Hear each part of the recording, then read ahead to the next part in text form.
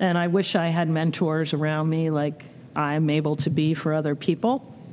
But there was nobody. Yeah. I didn't even know another female chef. Yeah, because I feel like at that time, especially like in Jersey. No. I mean, the food scene in Jersey, not that great back then. And, I mean, no women, really. No women. There was one in Farmingdale, and there was Alice Waters. We're the only two that I knew when I started, and then the women from Border Grill in California. But, you know, it was like on one hand you could count this. And I didn't have the experience of this male-dominated field. I thought women are going to be all over the restaurant industry because the women models I had in my own life were grandmothers that cooked the food, not grandfathers. Yeah, so never. I was like, where are all the women?